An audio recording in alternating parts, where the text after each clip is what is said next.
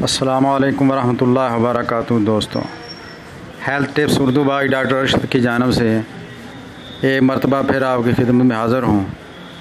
अल्लाह ताला से दुआ है कि आप जहाँ कहीं भी अल्लाह ताला आपको सेहत तंदुरुस्ती अता फ़रमाए। अल्लाह ताला आपके जान माल में इज़्ज़त आबरू में अल्लाह बरकत अता फ़रमाए और आप जहाँ कहीं भी हों आप खुश रहें। चैनल को ज़रूर सब्सक्राइब करें। दोस्तों, इसके लिए आपको मैं एक तो देसी चीज़ बता रहा हूँ, आपके फ़ायदे के लिए भी है, आपकी सेहत के लिए भी ज़रूरी है और ये बहुत कम लोग जानते हैं कि इसका मजाज क्या है। याद रखो, हर खुश्क सर चीज़ जो है वो खून को गाढ़ा करती है और हर खून को गाढ़ा करने वाली दवा भी मनी को गाढ़ा करती है। जब तक मनी गाढ़ी नहीं होगी टाइमिंग का मसला हल नहीं होगा। तो एक तो आप ghari नारियल कसरत से इस्तेमाल करें और दूसरी ये होम्योपैथिक दवाई है एग्नस कास्टिस जर्मन की ले लें।